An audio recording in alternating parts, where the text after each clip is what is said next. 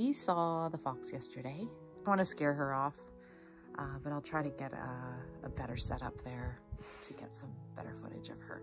But yeah, she's definitely living under the tiny barn. We saw her as we were getting the mail yesterday.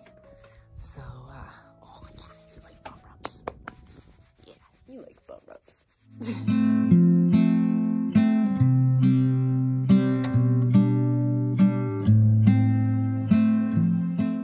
Yesterday I saw the red fox.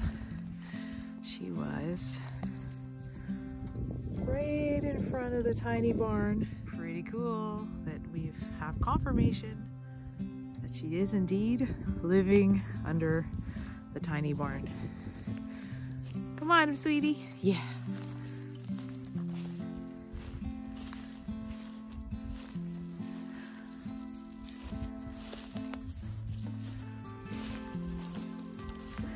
I had a neighbor of ours tell us, you know, even if you are around and she knows you're there, she's not going anywhere. Foxes tend to be pretty persistent with their homes.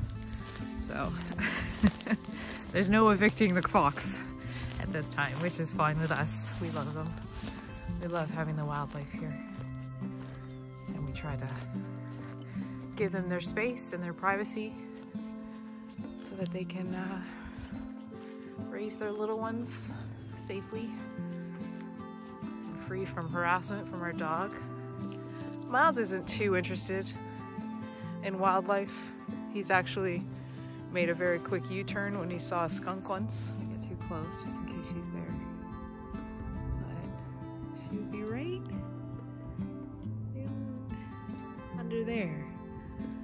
Yeah, there was some disturbance there. A lot of disturbance in the spring, and we were like, that's not a groundhog. Used to be a groundhog living under there, but I don't know if you can see this, but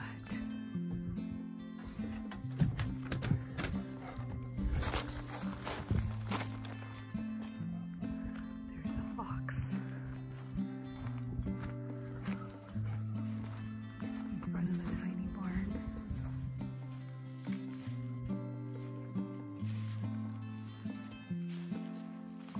I love this time of year. We've got so many things coming up, I'm sure.